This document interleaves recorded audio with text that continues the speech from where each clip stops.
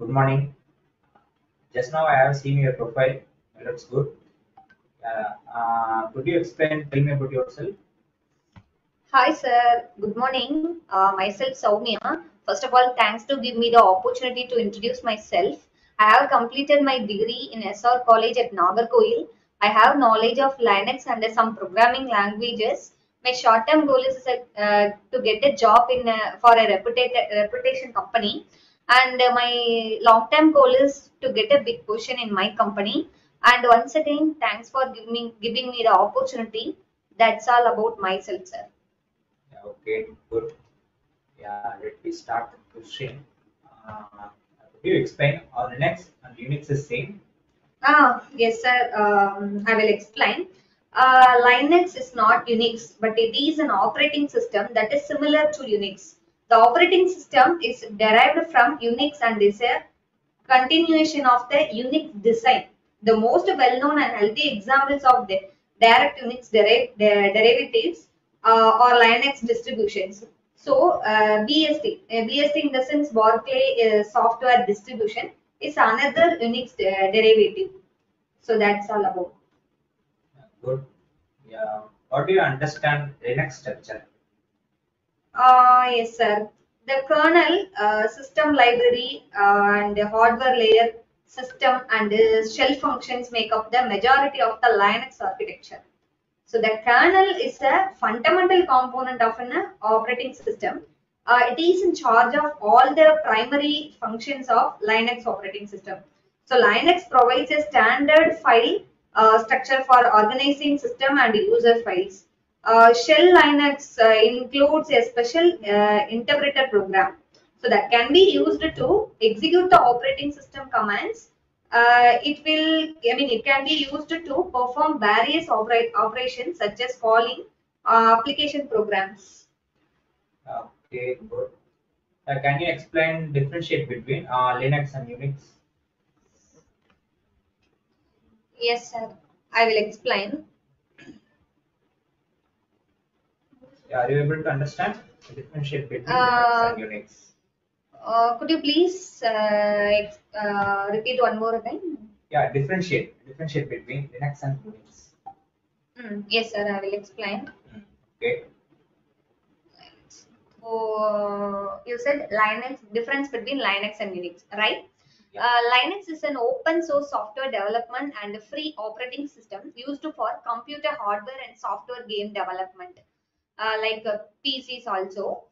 Coming to Unix, Unix is an operating system which is basically used in Intel, HP, Internet servers, etc. So next, coming to Linux, Linux has priced as well as freely distributed and downloaded versions. But in that Unix, different versions and flavors of Unix have a different price structures. Users of this operating system, coming to Linux, users of this operating system could be anyone, including home users, developers also.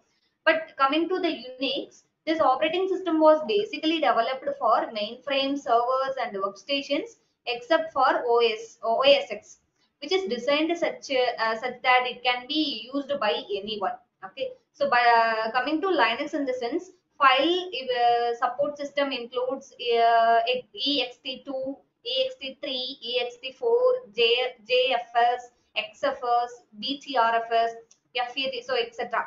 But coming to the Unix in the sense file support system includes JFS, GPFS, HFS, and etc. Again, I'm coming to Linux. It's a bash. Bash in the sense Bourne again shell.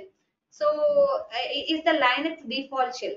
Text mode interface which supports multiple command interpreters. But once coming to the Unix in the sense, Bourne shell, Bourne shell serves as the text mode interface, which is now compatible with many others, including Bash. So coming to the Linux provides two GUIs and KDE and GNOME. But coming to the Unix, common desktop environment was created, which serves as a GUI for Unix. Yeah, differentiate. Okay. Can you explain one example for Linux and Unix? Okay, sir. So I will explain the example for Linux. Red Hat, Fedora, Ubuntu, Debian. Example for Unix, Solaris, and all Linux. Okay. That's all difference between Linux and Unix, sir. Okay. Next question. Yeah. Enlist the basic components of Linux.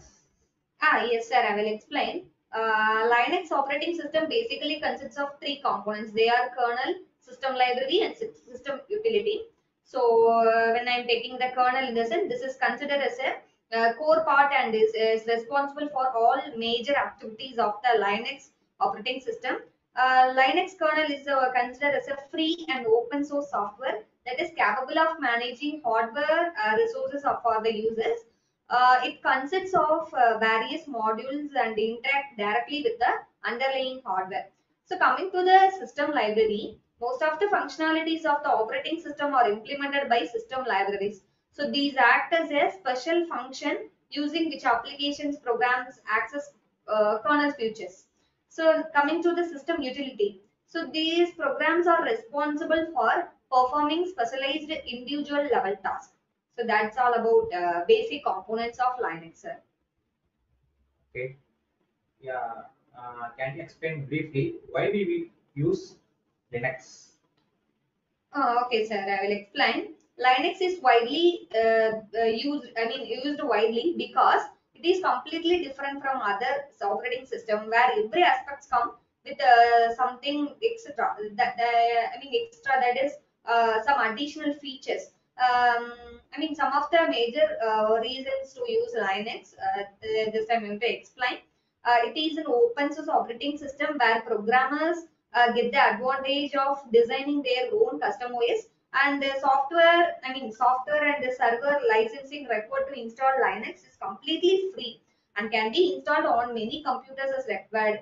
It has low or minimum but controllable issues with viruses and malware, etc. So it is highly secure and supports multiple file system. So that's all about we use Linux system, sir. Okay. What are the features of the Linux operating system? Sorry, sir. Could you repeat again? Yeah, can you explain and list the features of the of Linux operating system? You understand? Yes, sir. You said features of the Linux operating system. Yeah. Linux kernel and application programs can be installed on any kind of hardware platform, and thus are considered portable. So it serves the purpose of multitasking by serving various functions simultaneously. It provides security services in three ways, namely authentication, authorization, and the encryption. It supports multiple users to access the same system resource, but by using different terminals for operation.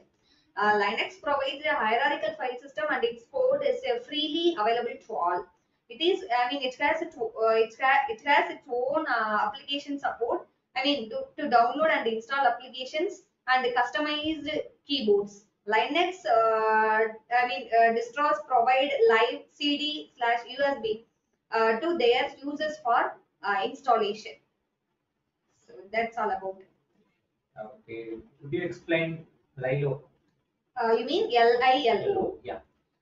LILO in the sense Linux loader is the boot loader for the Linux operating system, allowing it to load into main memory and begin operations.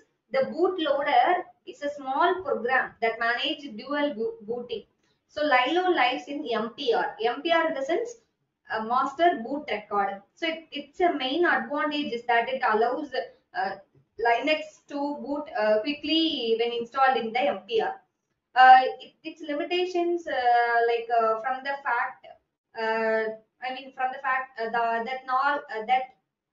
that not all computers can tolerate MPR notification. MPR modification.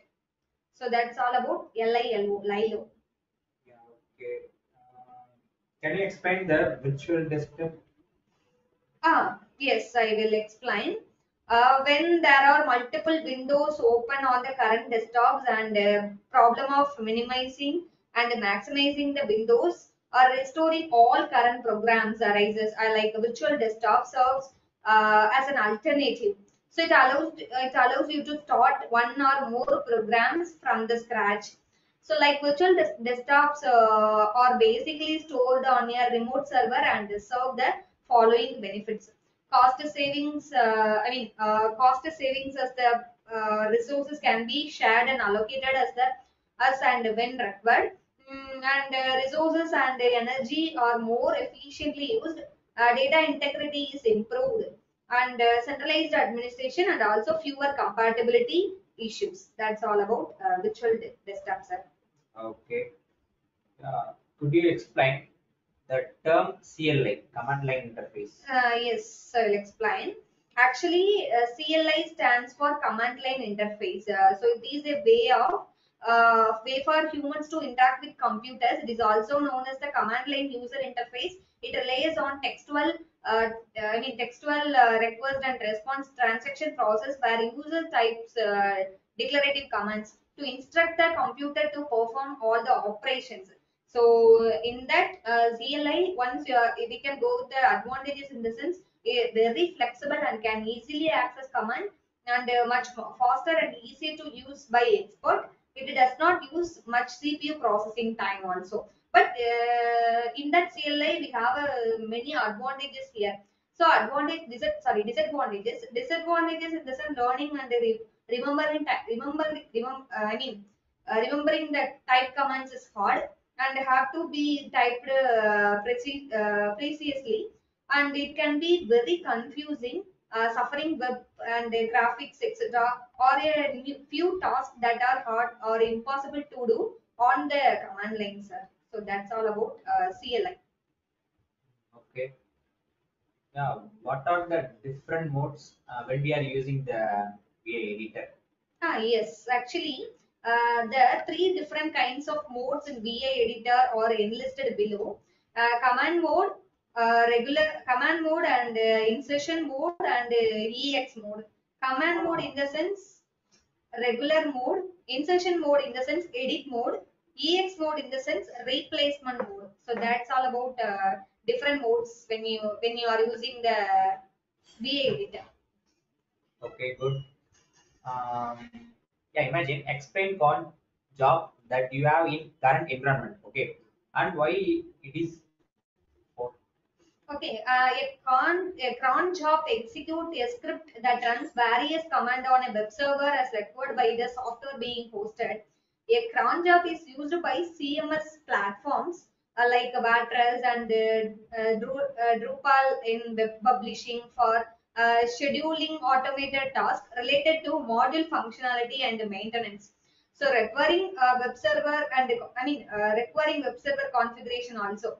Cron jobs can be very useful automate repetitive tasks. For example, you can set a cron job to delete temporary files every week to conserve your disk space. Okay, so some programs such as Drupal and may require you to set up a cron job to perform certain functions. So that's all about cron job. So, Okay, good. Uh, yeah, can you explain briefly SELINUX? yes. First of all, SELINUX in the sense security enhanced Linux is a security architecture for Linux systems that allows administrators to have more control over who can access the system. So it was originally developed by the States, National Security Agency, we call it as NSA, as a series of patches to the Linux kernel using Linux security modules. That means LSM. So that's all about SELINUX. Okay. From yourself, how will you check the CPU utilization? Yes, sir. You can check how your CPU is being used with the h htop command. Okay. So this prints our real time information that include task threads and load average uptime and the usage for your CPU. So that's all about it. CPU utilization command. Yeah, okay. Next question. Could you explain what is the recent issue you have faced in your Linux environment? Yes, I have faced for same file system df and du command shows different disk usage, but the solution is this could be because of open file deletion, that is when someone to delete log file that is being used or opened by other processes. If we try to delete this file and the file name will be deleted, but its inode and the data will not be deleted. So with the help of the command called as LSOF. Okay, so the command we can determine the deleted files of and the variable that are still open. Okay, the command can tell me the command start with the dollar symbol LSOF space last variable and the command grep and inside the quote we can mention command slash deleted. So this is the command for this is the solution for my scenario. And to release the space, we can kill the command with its PID using kill command. That's all about the. I have faced a recent issue in my Linux environment, sir. That's all about. Okay, so Mia, your explanation is good. Yeah, okay. I will hand over the data to HR team.